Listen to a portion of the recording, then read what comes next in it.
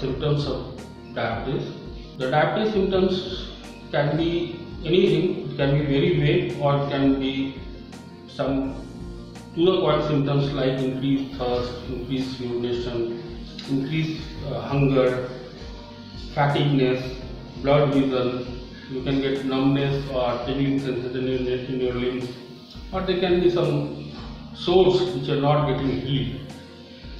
That is the time when we start thinking that person or unexplained weight loss. These are the main symptoms when we start thinking that person can be diabetes.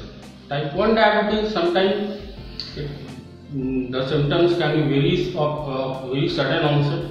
Means within a day, patient can start getting symptoms of these symptoms, what I explained to you.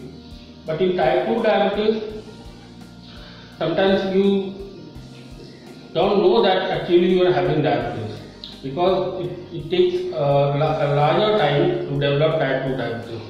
Patient can have slight malaise, fatigueness, and he go on neglecting it because he may think that it's because of the tiredness of work and all. But when the complication starts, like what we see that sometimes the patient directly comes into diabetic with a complication that is called diabetic ketoacidosis, or he develops a large ulcer which is not healing after a good number of antibiotics.